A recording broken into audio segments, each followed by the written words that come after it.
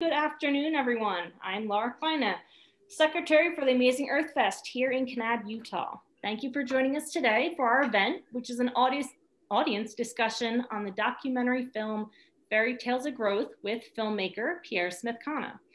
If you are new to Amazing Earthfest, welcome. If you're returning, we hope you are finding our transition to the virtual format enjoyable. Our 14th annual Amazing Earthfest is different from previous years. Rather than hosting group hikes, in-person gatherings, and workshops, we've invited participants to engage in our events online with platforms such as Zoom, YouTube, Facebook, and others. If you've not already looked at our website, we encourage you to do so. There you will find information about the history of Amazing Earthfest, bios on its board members, and information on how to make a donation to support the organization. Additionally, you may click on events and view and explore our previous year's events. In the past, we've had in-person fundraising events such as silent auctions and bake sales to fundraise for our organization, but due to COVID, that too has changed. Please consider making a donation to our nonprofit organization to help support the work that we do to create this annual festival for your learning enjoyment. It will be much appreciated.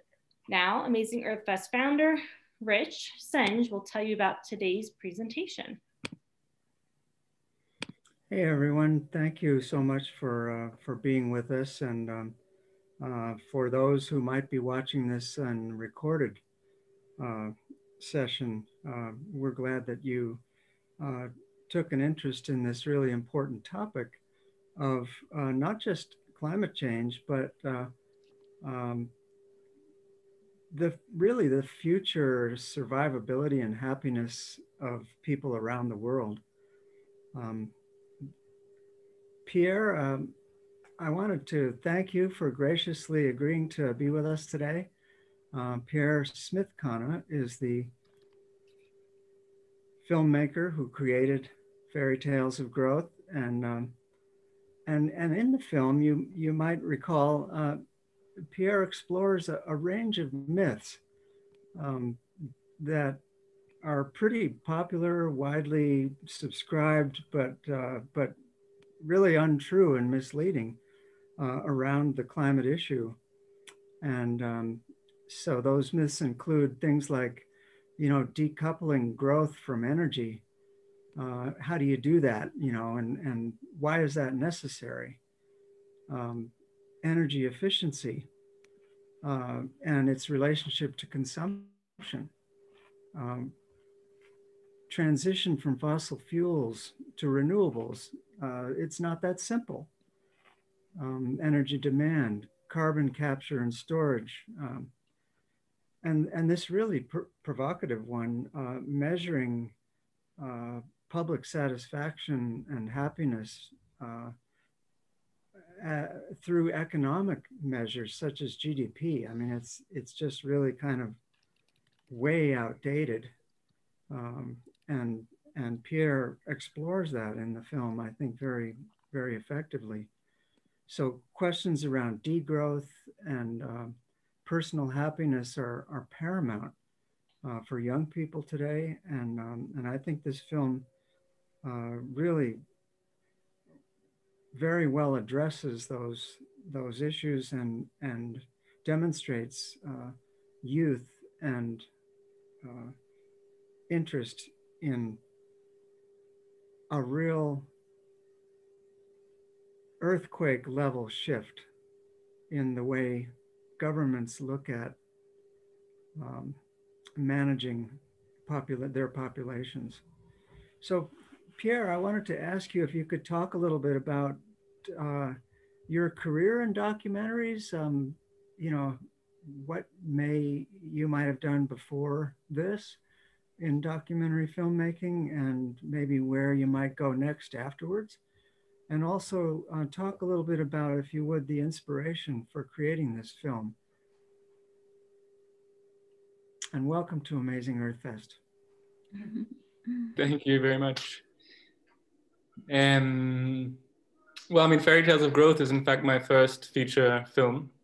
So I had experience before that, mainly in photography and making short videos on various topics, but I had never really ventured into making a feature film before. So it was quite new terrain to me. So I have to do the whole process from beginning to end, including editing it and doing the sound and the color and everything. Previous to that, yeah, I kind of really enjoy photography, and my mother is also a filmmaker, a documentary filmmaker, so she helped me along this process to produce this film. And the inspiration really came from learning about degrowth a few years ago, and then I went to a summer school about degrowth here in Barcelona, where I discovered that they were doing starting a master's program in degrowth. So I decided to move here and take the master's. And it was a very interesting master's that not only covered very interesting topics, but also kind of proposed as a final project. You didn't have to write a traditional thesis. You could do your own personal project as a final piece. That's where I thought, great, I don't want to write a thesis, another one. So why not do something creative? And I thought something that was missing from degrowth is that if you don't know about it and are involved in it, a lot of what is produced on degrowth is like academic articles, which are very good.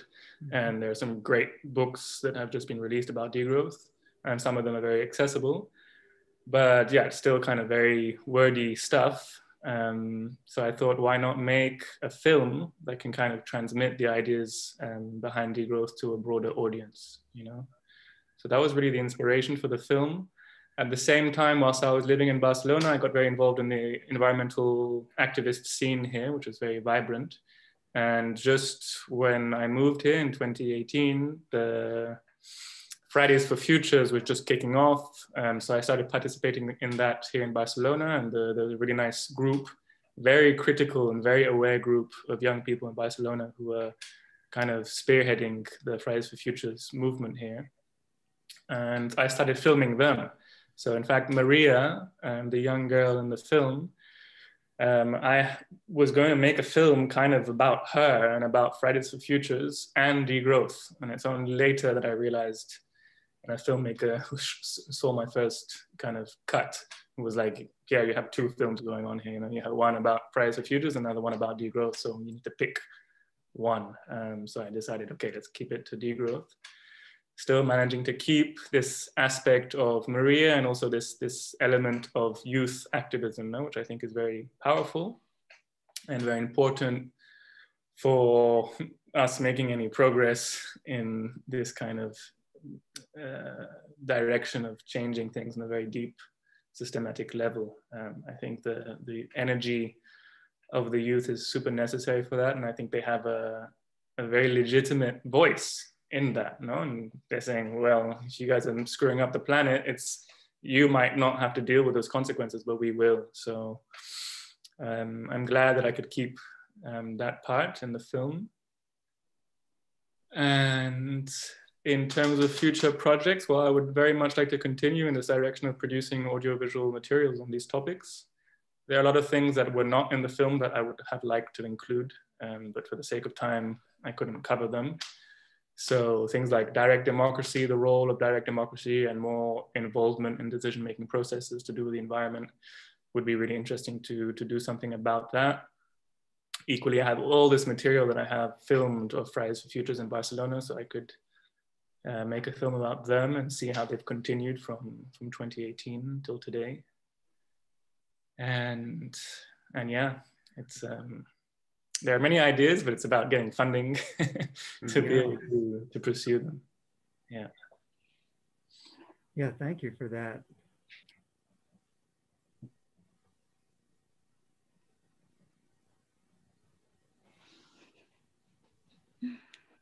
Does anyone have any questions for Pierre or something that came to mind?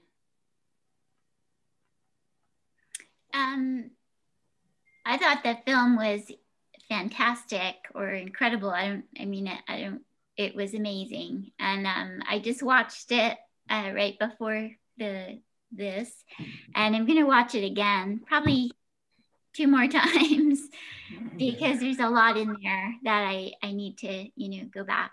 But I love the format and the progression, and a lot of times films don't leave you in a sort of a place that, solutions are being looked at, or viable solutions, but I felt like this one covered the, where at least it exposed, the lip service solutions that are being thrown out there that are really not, the unproven solutions that everybody's, using the lingo, but they're not proven. I mean, I learned a lot, and I had not heard the term degrowth, but I know it. I mean, in my life, I that's kind of how I choose to live, as much as I can. And so I'm glad there's a term, there's terminology for it. And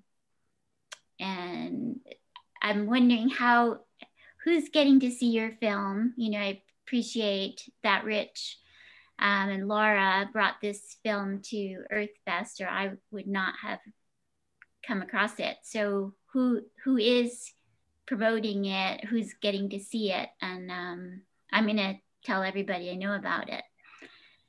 So yeah, how's that working out? How's it getting out there? Well, first, thank you for your feedback on the film. Glad you enjoyed it. Yeah, in terms of the diffusion of the film, I guess people in degrowth, in the degrowth circles, have been promoting it for me, have been sharing it. So a lot of people in degrowth already have seen it and have shared it.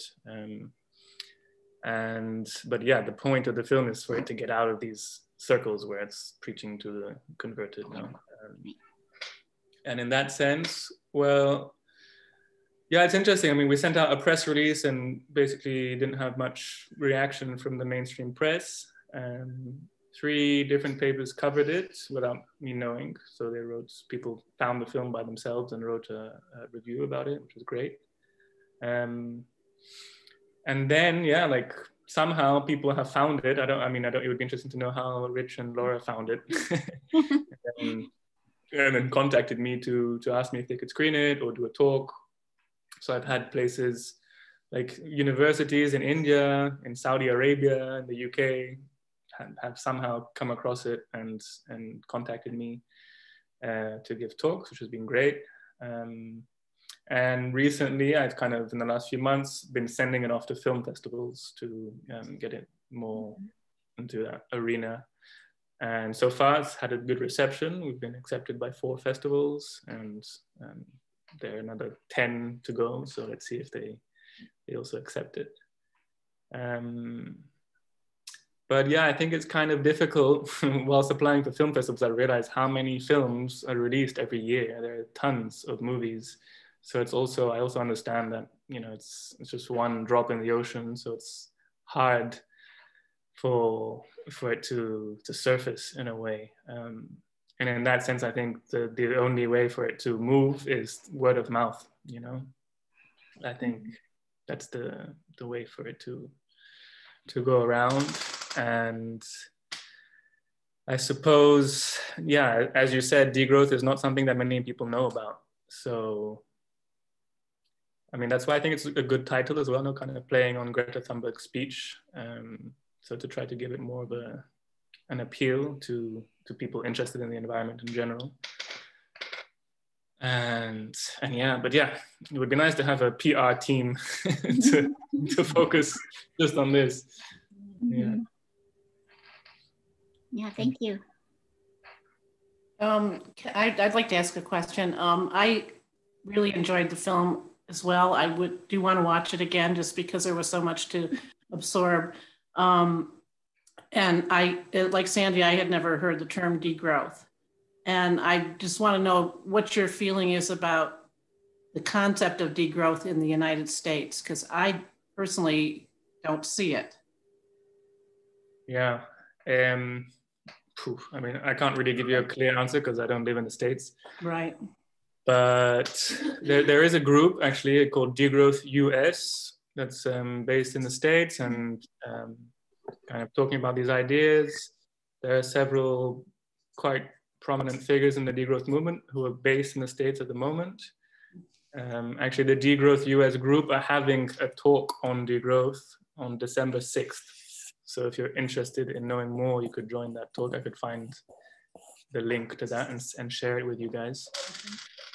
I mean, my feeling is in the States, degrowth is not big at all, probably far less than in Europe, because degrowth originally came in Europe.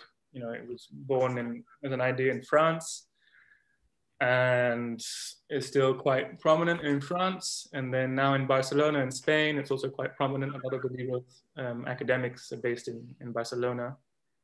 So there's quite a strong group here. And then there's also quite a strong group in Vienna and also in Sweden and in the UK as well. So the US in comparison, I think, is quite perhaps, much less, much fewer people. But equally, I think it's a very challenging idea for the US, who are in a way the kind of epitome of the growth consumerist model. So degrowth really represents a huge threat to the US as a culture, which for me makes it even more important for it to be pushed even stronger in the US, because if this movement became more prominent in the States, it would, I think, have a bigger impact globally. So that would be fantastic to see that. But yeah, at the moment, it's quite low key, I guess. You know, Pierre, here in the States,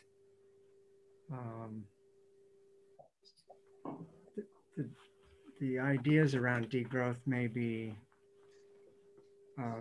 extremely threatening to consumerism and corporate America, and of course our politicians who are so closely aligned with corporate America. But there is a movement emerging around consuming experiences rather than stuff. And instead of buying stuff and looking for happiness from that, which is a total dead end, young people, of course, are particularly gaining there's momentum around this idea of living for experiences. And I wondered if that's something that is, well established over there where you are, because I think it's still emerging here. What do you mean by experiences? Well, I don't know. It would be an individual's choice, but instead of buying stuff that's shipped over in cargo containers from wherever it's made,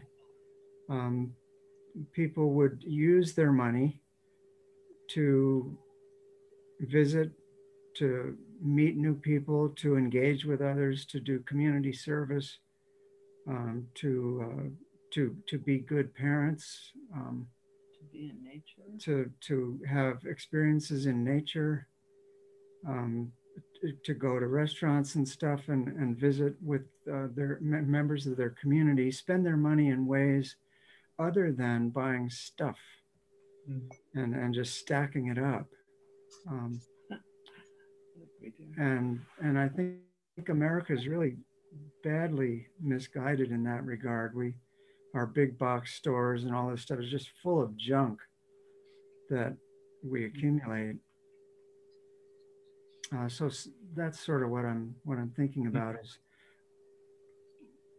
other ways of measuring happiness. I think that in your film you had one gal on there talking about that, and that's a really provocative concept, to just toss out the GDP and the economic measures and look at public health, look at personal satisfaction, look at peace of mind, look at various psychological factors.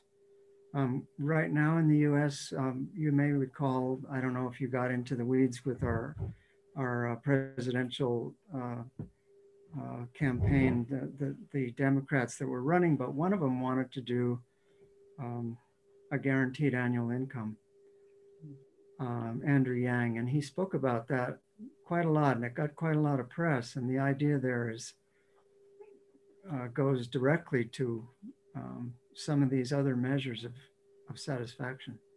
Mm-hmm.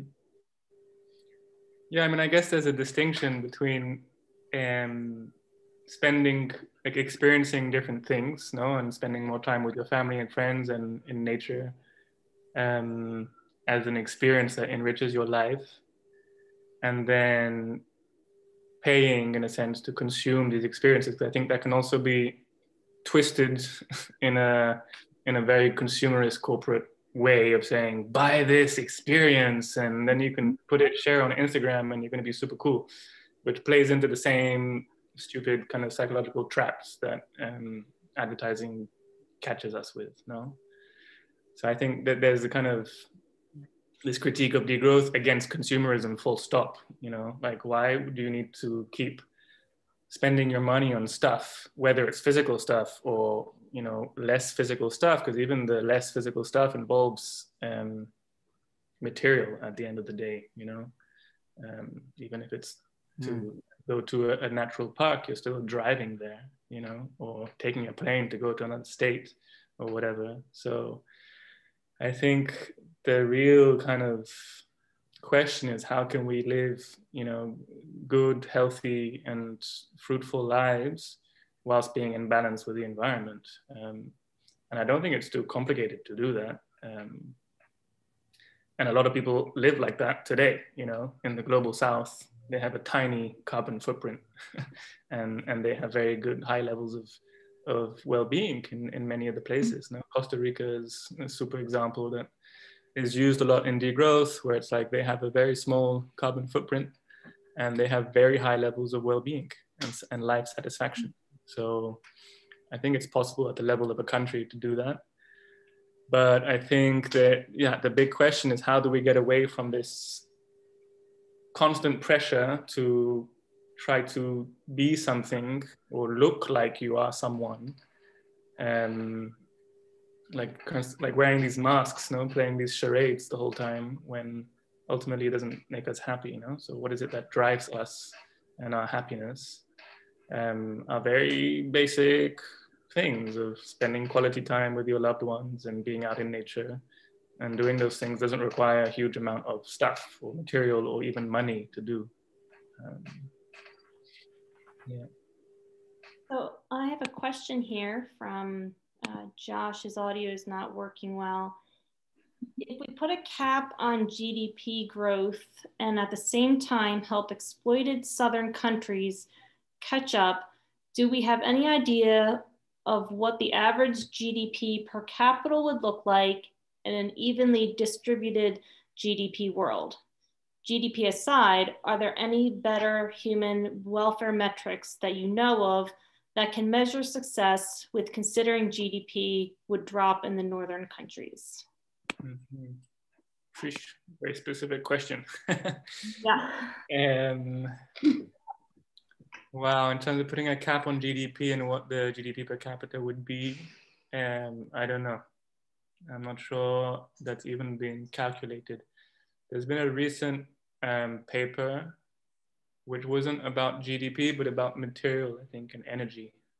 And it was looking at what would be a degrowth future scenario that would keep us within planetary boundaries. And so they calculated the energy, what would be a kind of threshold energy cap, you know, per capita. And, you know, shows that most of the countries in the world are currently way beyond that cap. But if they were below this threshold, then we would have actually enough energy to be able to have a normal life in terms of the energy requirements for accommodation, food, transport, education, healthcare, and leisure. So in a way, if you think about, I mean, I don't know where your question about GDP comes from, but I guess it's related to, you know, what would our daily normal lives look like if everybody lived within this sustainable threshold. So I think that paper on energy, it's not on GDP, but it's on energy, but it basically argues for this, that a degrowth future would mean relatively normal lives for everybody. And yeah, they released it kind of as an argument to a lot of people who react to degrowth thinking, oh, degrowth is like going back to living like cavemen. and nobody wants that. It's like an easy, cheap jab against degrowth, and many people do, but that's not what degrowth is really advocating for. So yeah, this paper kind of defends that position. And then in terms of other indicators, there are several. I don't know if for me they are adequate, but they're certainly better than GDP. There's one called the GPI, which is the General Progress Index, or General Progress Indicator, which takes in other social indicators into account. And then there's in Bhutan, they've developed the Gross National Happiness Index. They did this a long time ago, like 20 years ago or more, where the king of Bhutan said, GDP is ridiculous. We don't want to measure our progress with GDP, so we're going to try to measure the happiness of our people. So that's another one. And I think the Gross Happiness Index was developed with quite prominent economists, like Amartya Sen from India, Martin Nussbaum. So those are the two main ones. There are probably more, but those are the two kind of main ones that are being bandied around. And then at the moment, there's this kind of new initiative that I covered very briefly in the film called the Wellbeing Alliance in Scotland, with Nicola Sturgeon, Iceland's president, and New Zealand's president, Jacinda Ardern. They are kind of pushing for this new way of modeling and running their countries. So I think last year, New Zealand came out with a new budget. The budget for 2019 was based on well-being. So all the indicators that they had there for the government to focus and improve, I don't think any of them were to do with the economy. Maybe one of them was to do with the economy, and the other 5 were all to do with health, with indigenous peoples, with access to education, with violence against children or something. So I think that for me is quite a promising initiative, to see that several the presidents or prime ministers of nations are kind of advocating this other path.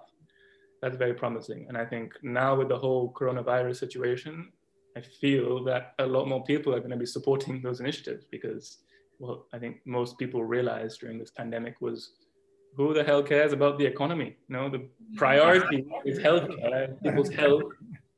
And the people working in the healthcare sector, they're the real indispensable people that, that we have to support, not the banks and the corporate sector, So I think it's a very challenging and pivotal time right now with this pandemic that has kind of developed this awareness about what are priorities for people.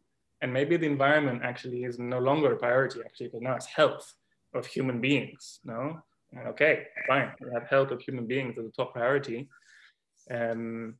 And maybe the link that has to be made is, well, health of human beings relies on the health of the planet. That's maybe where we need to start kind of reinforcing that message to develop, to start moving in that trajectory on this different pathway. But yeah, it's like this crisis that we're in. Crisis comes from the Greek word of opportunity. I think I can't remember exactly what it is, but it's basically opportunity. So how do we seize this opportunity, knowing that when it happened in 2008, who were the best and the first to seize the opportunity were the banks and the corporate sector. And it's already happening now. So it's like, how do we not get the government to bail out these huge airline companies, for instance, like France has done? How do we, all the recovery funds, COVID recovery money, how does that money go to where we want it to go, and not simply go to bailing out things that are deemed too big to fail? I think that's a big challenge. But yeah, I think it's an exciting moment, because it's a moment where we can change things,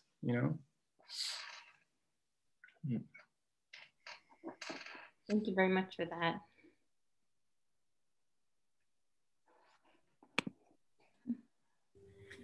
Pierre, I was going to ask you, in working with the others who were featured in the film, if you could talk a little bit about it, you know, and I'm sure there are many notable personal contacts you made with individuals, but the spectrum of activism that your film shows is particularly strong as the film comes to a close with that wonderful music at the end, and so you see, you know, the streets filled with people, presumably out demonstrating on some aspect of climate change. But is that right, or were some of those demonstrations really around growth and how the society needs to evolve beyond measuring happiness by how much it grows? Or maybe they're just interconnected. Yeah, I mean, so several of them were definitely to do with the environment, no? Environmental marches, either Fridays for Futures or Extinction Rebellion, or the Sunrise Movement in the States. That last shot of the huge crowd in the massive street that was here in Barcelona at the last huge climate march that we had, which had, I don't know, 200,000 people, I don't know, it was very, very big. And then there were a lot of other protests, I mean, some from Standing Rock in the States, and also a lot of protests against extractivism. Mm-hmm. So whether that's in Africa, in Asia, or in South America, protests against extractivism, which are like environmental justice protests that, you know, mining companies coming into local communities and just kicking them out and polluting their water source or destroying their forest. So a lot of environmental justice protests, and equally protests against neoliberalism in general. Maybe,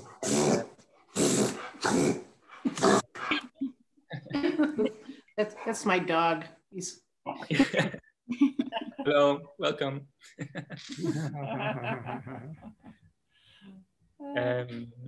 Yeah, a lot of protests in Latin America are very much geared against neoliberalism and against this perceived invasion, you know, a kind of continuation of colonialism through business. It was especially strong in Chile last year. So, and the idea of kind of mixing all of these together, because I mean, basically none of them were directly degrowth protests. You know, maybe there are 2 clips, very short clips that are specifically degrowth movements. But other than that, they're all this kind of huge variety of different protests. And the point is kind of that they're all connected somehow. I think Al-Noor speaks about that at some point in the film, where he's saying, you know, the media kind of wants us to believe that these are all disparate protests happening in different parts of the world, but actually they're all very much connected, because they're all, even if they're not saying it explicitly, they are all in some way fighting against this hegemonic model of capitalism or of growth or of neoliberalism, however you want to call it, but this kind of hegemonic way of running the world, which is, you know, steal minerals and stuff here, transform them into things, and then big corporations in wealthy countries sell them for a profit. Mm-hmm. And that model just doesn't work. And it doesn't work for many reasons, because screwing up the planet, and also because it's not benefiting the majority, you know, kind of the trickle down economics thing, it's not working.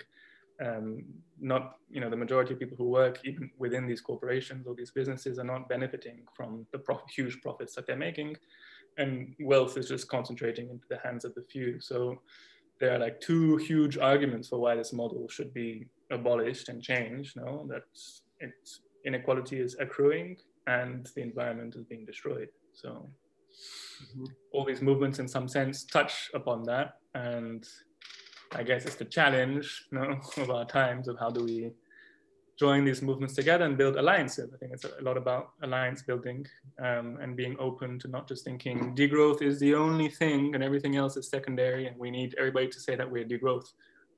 That's kind of counterproductive, no? And same thing if a feminist says feminism is the most important thing and everything else is secondary. I think, in fact, a lot of these movements have have the same values and the same principles at the bottom of it. So I think that's what has to be built on, is recognizing that we have those shared values and principles, and how do we build alliances based on that to have a sort of unified block, a counter-hegemonical block to oppose the dominant model. Well said. Mm-hmm.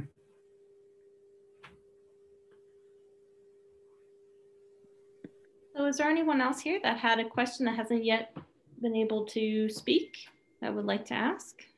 And we had a few people come a little bit later. And if you're interested, press unmute or raise your hand and I'll help you.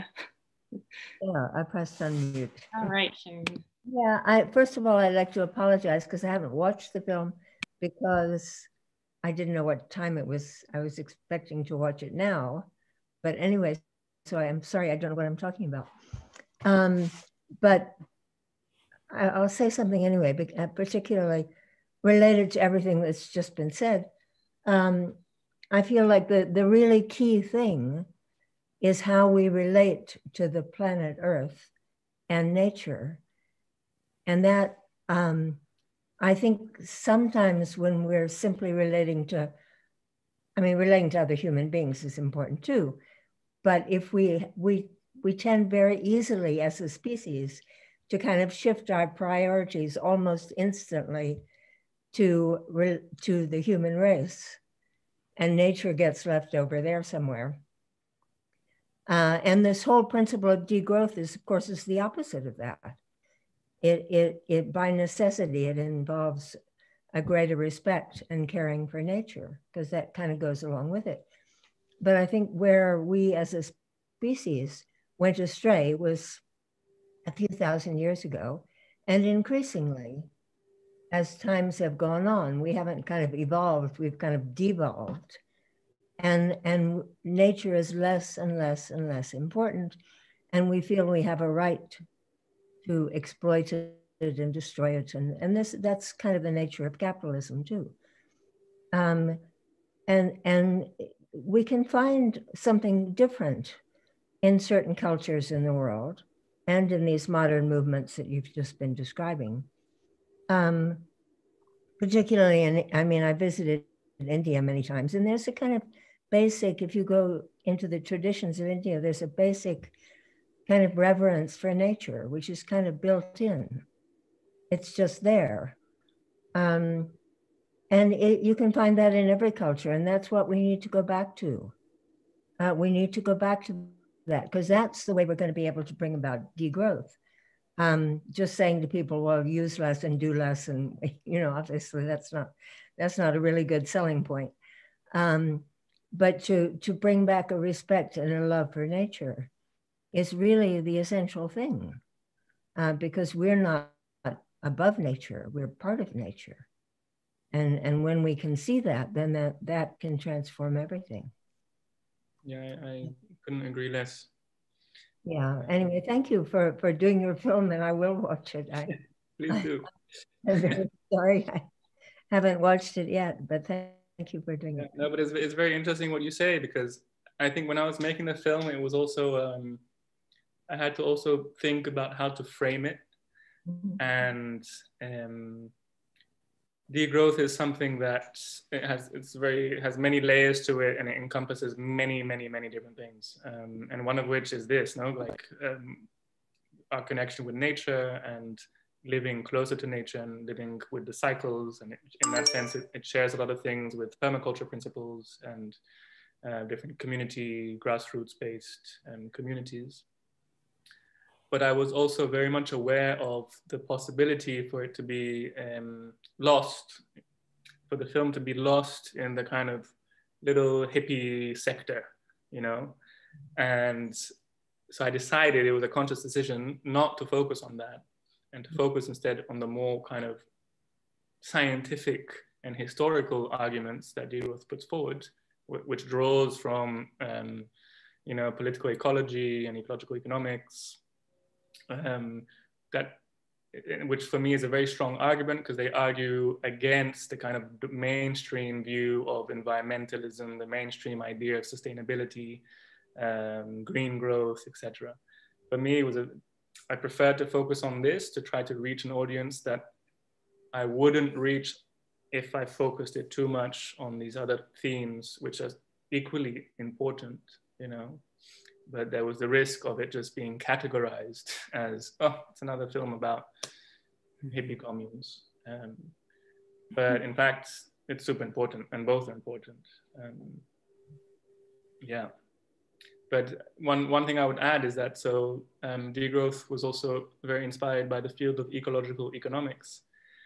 And they have a very nice kind of drawing of how the economy works. And it's like, you have traditional economists say that the economy is like this circle, and within this circle, you have everything. You have society, you have families, you have businesses, everything is within the bubble of the economy. That's how traditional economics perceives the world. Whereas ecological economics says, well, the economy is a circle around which is society, and around which is the planet, So the economy is actually embedded within society, which is embedded within the planet. And it makes it much, much clearer of what is our position and what is the position of the economy. It's not a primary thing that can keep growing forever. No, it's actually limited and bound within the kind of physical limits of our planet. And I think that is perhaps a kind of very abstract way of seeing it, but for me, it's very connected to what you said about our relationship with this planet. What is our relationship with this planet? And of course, if you live in a city, in a huge apartment building, where your connection to nature is restricted to a walk to the park, that's very different to if you live in the mountains, and your traditional history tells you that this mountain has a name and is a living being. If someone comes and starts mining that mountain, you're gonna feel that very differently and say, hey, you're hurting this being, So in that sense, I think a lot of it comes down to education as well, and kind of reappropriating traditions that are not only indigenous traditions. I think there are also indigenous traditions within our cultures, in terms of, as a European, for instance, that there are very, hundreds of years ago, there were Europeans who lived very much like indigenous people continue to live today in some parts of the world. So how do we reappropriate that knowledge and that wisdom and make it ours and live it and feel it? I think that's a big challenge, how to do that when educational systems are so terrible and, they don't care about any of that. So that's a big question. Yeah. Thank you, Sharon, and thanks for that response, Pierre.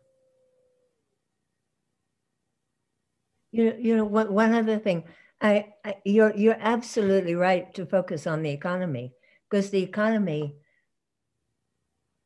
we don't even acknowledge sometimes that really is the heart of the problem. Is the way that we relate to the economy.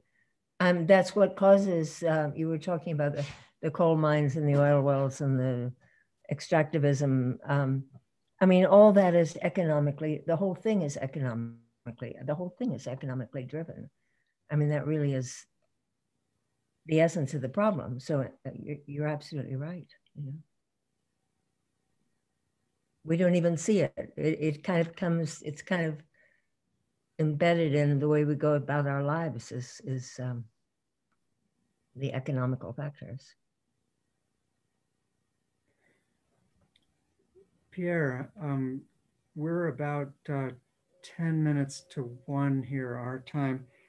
I wanted to ask you if you have traveled into the global south or other non-G8 countries, gotten out of the developed world and into the undeveloped countries much, and in making the film or just in research or actual visits? Did like maybe talk a little bit about your understanding of satisfaction in the so-called undeveloped nations, because you alluded that satisfaction is quite high, and I think that's right from all that I've learned, and read. I've had the opportunity to travel a little bit, but not a lot. Yeah, I mean, in the making of the film, no, I was basically stuck in Barcelona. And no, actually, that's not true. I was in Barcelona and in London and then also in Colombia. My partner is Colombian. And whilst I was making the film, I also went to Colombia. And which reminded me a lot of India, actually. So my grandfather is Indian. So I've traveled to India a number of times. And yeah, I would say that has influenced my perception of what is the global South and how people live in the global South. I've also traveled in Latin America several times. And yeah, it kind of makes you think, it kind of makes you reflect, because it's so radically different to what we know in the West in terms of everything, in terms of their culture and their traditions and their physical environments. It's very different.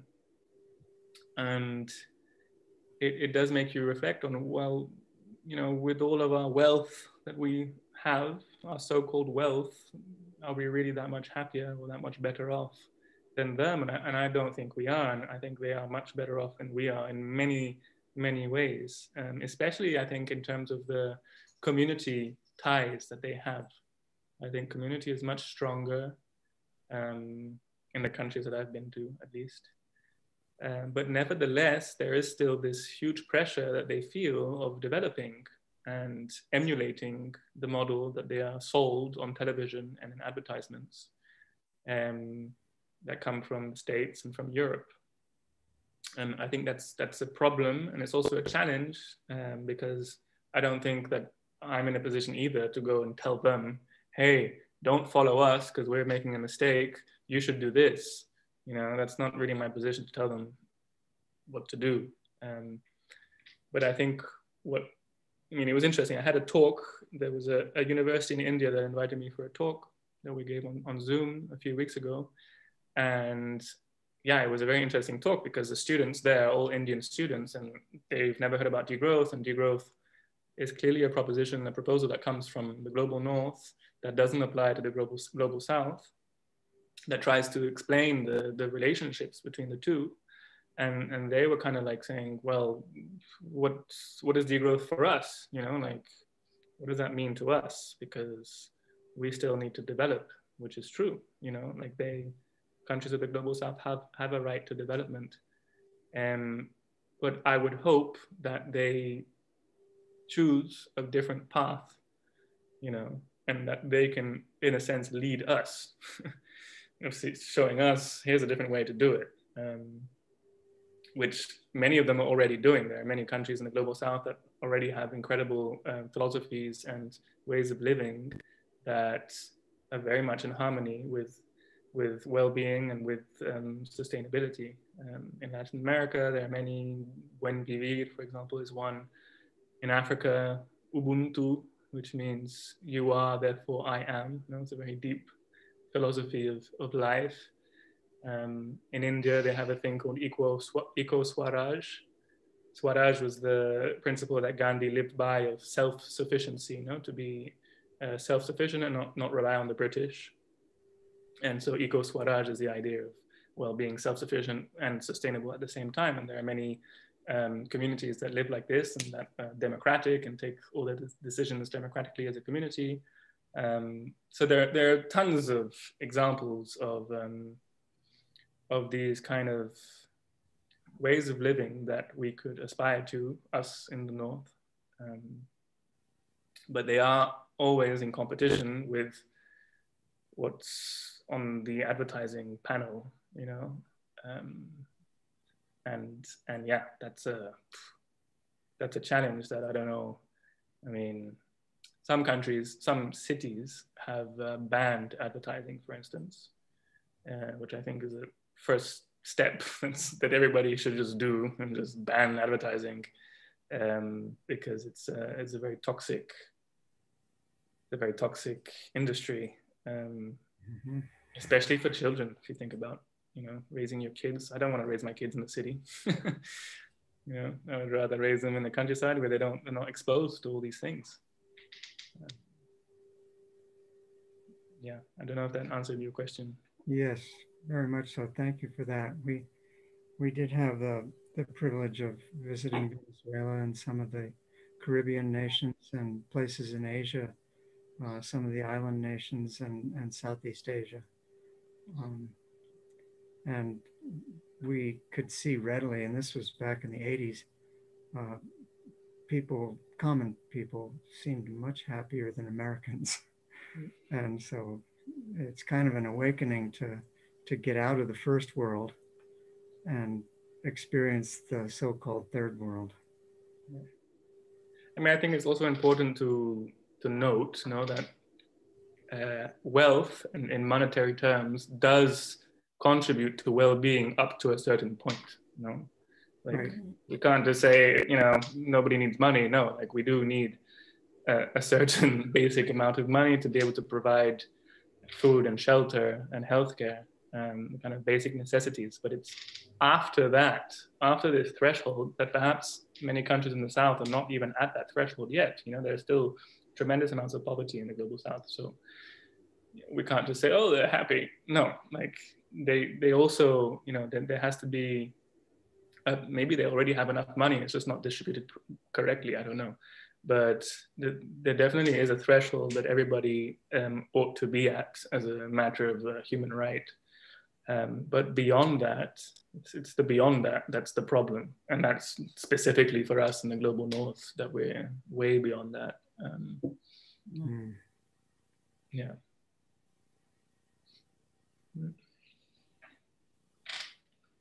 Well said. Among those on the call, are there any other thoughts you'd like to share? We're at just about coming up to a full hour in our discussion. It's been fascinating, really interesting and informative. Raising awareness is key principle of our festival, Amazing Earthfest. We want to offer people experiences and opportunities for personal growth and connecting with nature, and this film meets that criterion so well.